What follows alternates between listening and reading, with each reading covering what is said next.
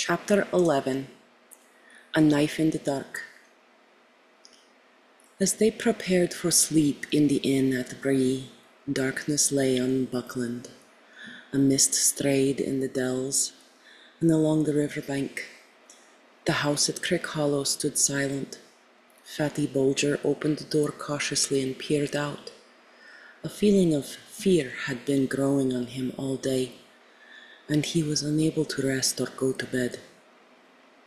There was a brooding threat in the breathless night air. As he stared out into the gloom, a black shadow moved under the trees. The gate seemed to open of its own accord and close again without a sound. Terror seized him. He shrank back, and for a moment he stood trembling in the hall. Then he shut and locked the door. The night deepened. There came the soft sound of horses led, with stealth, along the lane. Outside the gate they stopped, and 3 black figures entered, like shades of night creeping across the ground. One went to the door, one to the corner of the house on either side, and there they stood, as still as the shadows of stone, while night went slowly on. The house and the quiet trees seemed to be waiting breathlessly. There was a faint stir in the leaves, and the cock crowed far away. The cold hour before dawn was passing. The figure by the door moved. In the dark, without a moon or stars, a drawn blade gleamed, as if a chill light had been unsheathed. There was a blow, soft but heavy, and the door shuddered. "Open in the name of Mordor," said a voice thin and menacing. At the second blow, the door yielded and fell back, with timbers burst and lock broken. The black figures passed swiftly in. At that moment, among the trees nearby, a horn rang out. It rent the night like fire on a hilltop. "Awake! Fear, fire, foes, awake!" Fatty Bolger had not been idle. As soon as he saw the dark shapes creep from the garden, he knew that he must run for it or perish, and run he did, out the back door, through the garden and over the fields. When he reached the nearest house, more than a mile away, he collapsed on the doorstep. "No, no, no," he was crying. "No, not me, I haven't got it." It was some time before anyone could make out what he was babbling about. At last they got the idea that enemies were in Buckland, some strange invasion from the old forest. And then they lost no more time. "Fire, fire, foes!" The brandy-bucks were blowing the horn call of Buckland that had not been sounded for 100 years, not since the white wolves came in the fell winter, when the brandywine was frozen over. "Awake, awake!" Far away, answering horns were heard. The alarm was spreading. The black figures fled from the house. One of them let fall a hobbit cloak on the step as he ran. In the lane, the noise of hooves broke out, and gathering to a gallop, went hammering away into the darkness.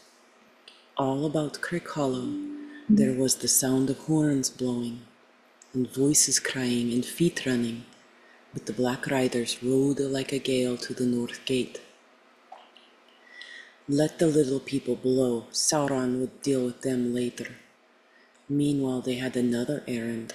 They knew now that the house was empty and the ring had gone. They rode down the guards at the gate and vanished from the Shire. In the early night, Frodo woke from a deep sleep, suddenly, as if some sound or presence had disturbed him. He saw that Strider was sitting alert in his chair. His eyes gleamed in the firelight, which had been tended and was burning brightly. But he made no sign or movement. Frodo soon went to sleep again, but his dreams were again troubled with the noise of wind and of galloping hoofs. The wind seemed to be curling around the house and shaking it, and far off he heard a horn blowing wildly. He opened his eyes and heard a cock crowing justly in the inn yard. Strider had drawn the curtains and pushed back the shutters with a clang. The first grey light of day was in the room, and a cold air was coming through the open window. As soon as Strider had roused them all, he led the way to their bedrooms. When they saw them, they were glad they had taken his advice. The windows had been forced open and were swinging, the curtains were flapping. The beds were tossed about, and the bolsters slashed and flung upon the floor. The brown mat was torn to pieces. Strider immediately went to fetch the landlord. Poor Mr. Butterbur looked sleepy and frightened. He had hardly closed his eyes all night, so he said, but he had never heard the sound. "Never such a thing happened in my time," he cried, raising his hands in horror. "Guests unable to sleep in their beds, and good bolsters ruined and all. What are we coming to?" "Dark times," said Strider, "but for the present you may be left in peace. When you have got rid of us, we will leave at once. Never mind about breakfast. A drink and a bite standing will have to do. We shall be packed in a few minutes." Mr. Butterbur hurried off to see that their ponies were got ready and to fetch them a bite. But very soon he came back in dismay. The ponies had vanished. The stable doors had all been opened in the night, and they were gone. Not only Mary's ponies, but every other horse and beast in the place. Frodo was crushed by the news. How could they hope to reach Rivendell on foot, pursued by mounted enemies? They might as well set out for the moon. Strider sat silent for a while, looking at the hobbits, as if he were weighing up their strength and courage. "Ponies would not help us to escape horsemen," he said at last, thoughtfully, as if he guessed what Frodo had in mind. "We should not go much slower on foot, not on the roads that I mean to take.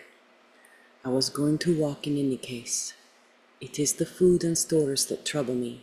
We cannot count on getting anything to eat between here and Rivendell, except what we take with us. And we ought to take plenty to spare, for we may be delayed, or forced to go roundabout, far out of the direct way. How much are you prepared to carry on your backs?" "As much as we must," said Pippin with a sinking heart, but trying to show that he was tougher than he looked or felt. "I can carry enough for two," said Sam defiantly. "Can't anything be done, Mr. Butterbur?" asked Frodo.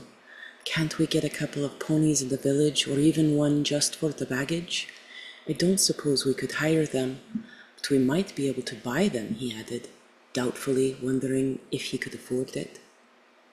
"I doubt it," said the landlord unhappily.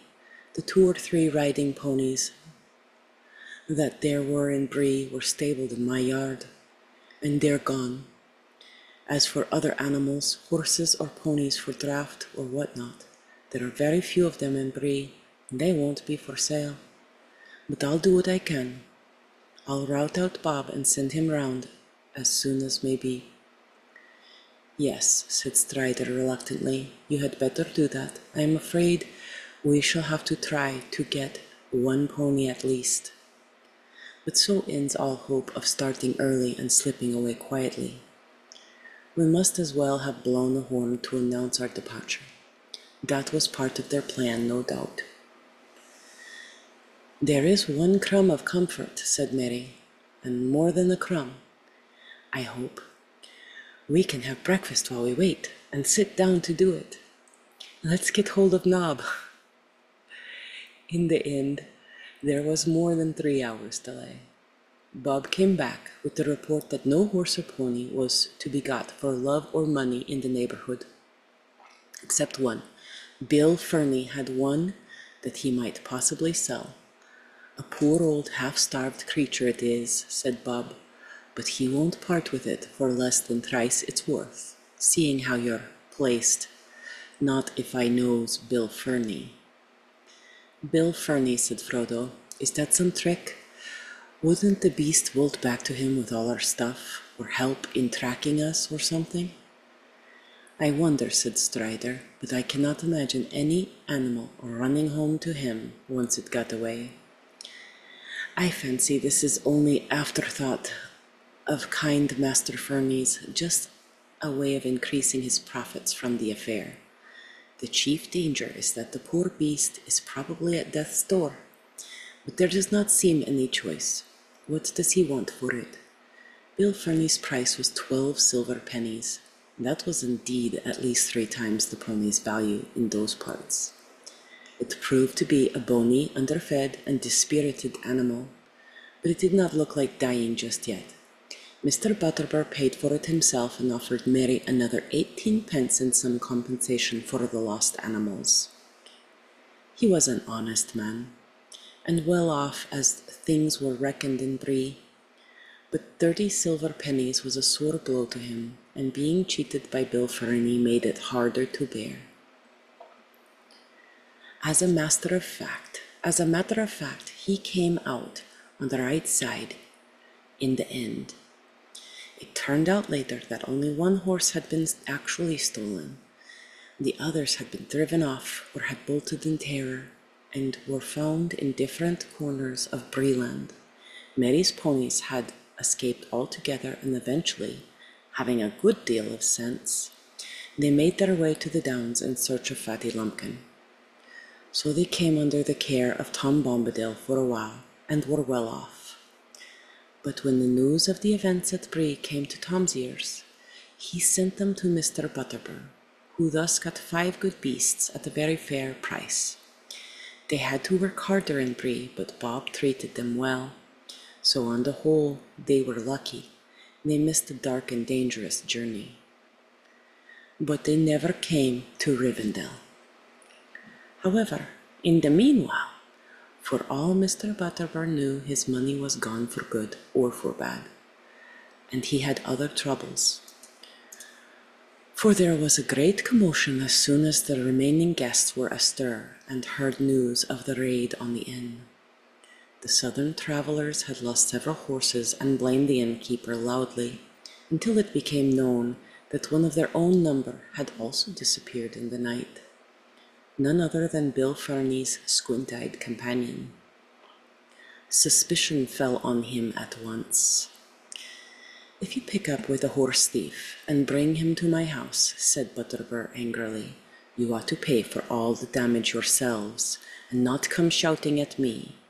Go and ask Fernie where your handsome friend is." But it appeared that nobody's friend, and nobody could recollect when he had joined their party. After their breakfast, the hobbits had to repack and get together further supplies for the longer journey they were now expecting. It was close to 10 o'clock before they at last got off. By that time the whole of Bree was buzzing with excitement. Frodo's vanishing trick, the appearance of the Black Horseman, the robbing of the stables, and not least the news that Strider the Ranger had joined the mysterious hobbits, made such a tale as would last for many uneventful years. Most of the inhabitants of Bree and Staddle, and many even from Combe and Archet, were crowded in the road to see the travellers start. The other guests in the inn were at doors and hanging out of the windows. Strider had changed his mind and had decided to leave Bree by the main road. Any attempt to set off across country at once would only make matters worse. Half the inhabitants would follow them to see what they were up to and to prevent them from trespassing. They said farewell to Nob and Bob and took leave of Mr. Butterbur with many thanks. "I hope we shall meet again some day, when things are merry once more," said Frodo. "I should like nothing better than to stay in your house in peace for a while." They tramped off, anxious and downhearted, under the eyes of the crowd. Not all the faces were friendly, nor all the words that were shouted, but Strider seemed to be held in awe by most of the Breelanders, and those that he stared at shut their mouths and drew away. He walked in front with Frodo, next came Merry and Pippin, and last came Sam leading the pony, which was laden with as much of their baggage as they had the heart to give it. But already it looked less dejected, as if it approved of the change in its fortunes. Sam was chewing an apple thoughtfully. He had a pocket full of them, a parting present from Nob and Bob. Apples for walking and a pipe for sitting, he said, but I reckon I'll miss them both before long. The hobbits took no notice of the inquisitive heads that peeped out of doors or popped over walls and fences as they passed. But as they drew near to go further gate, Frodo saw a dark, ill-kept house behind a thick hedge, the last house in the village. In one of the windows he caught a glimpse of a sallow face with a sly, slanting eyes, but it vanished at once. So that's where the southerner is hiding, he thought. He looks more than half like a goblin. Over the hedge, another man was staring boldly. He had heavy black brows and a dark, scornful eyes. His large mouth curled in a sneer. He was smoking a short black pipe. As they approached, he took it out of his mouth and spat. "Morning, Longshanks," he said. "Off early? Found some friends at last?" Strider nodded, but did not answer. "Morning, my little friends," he said to the others. "I suppose you know who you've taken up with." "That's Stick-a-Knot Strider, that is, though I've heard other names not so pretty. Watch out tonight.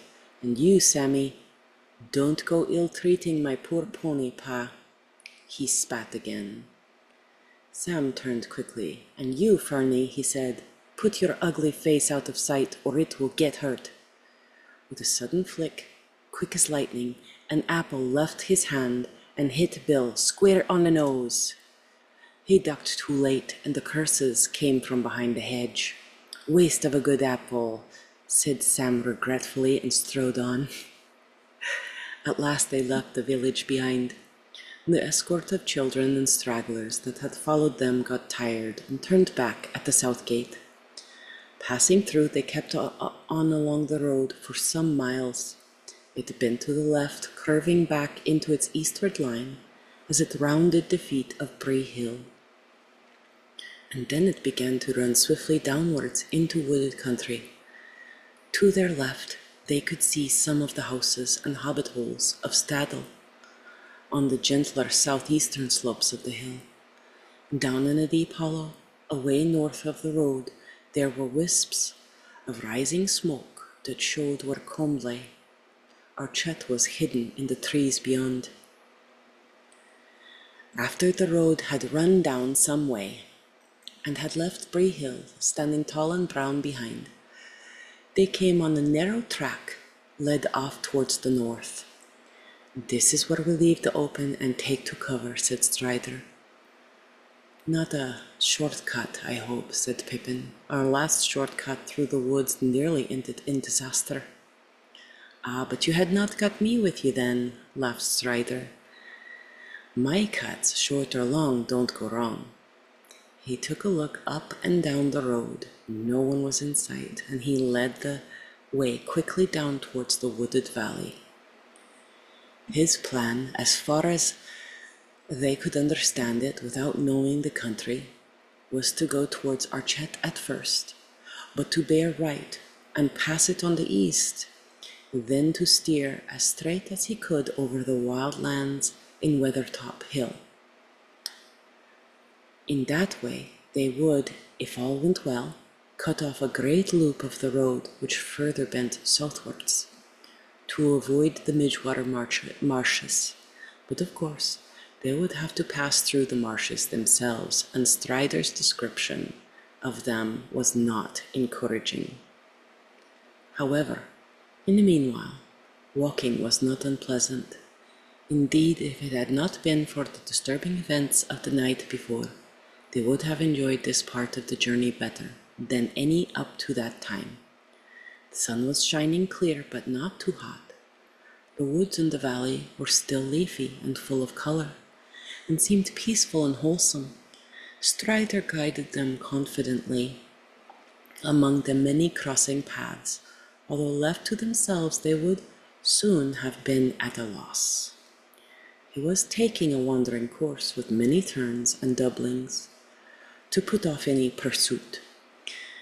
Bill Fernie will have to watch where he left the road, for certain, he said, though I don't think he will follow us himself.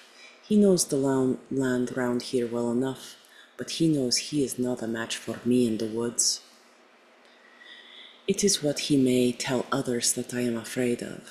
I don't suppose they are far away. If they think we have made for Archet, so much the better.